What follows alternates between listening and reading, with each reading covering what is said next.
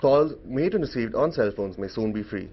This is because the TRI, in a submission to the Supreme Court, has said that interconnection charges be reduced to 10 paise next year from the 20 paise now. By 2014, they have suggested it be removed altogether.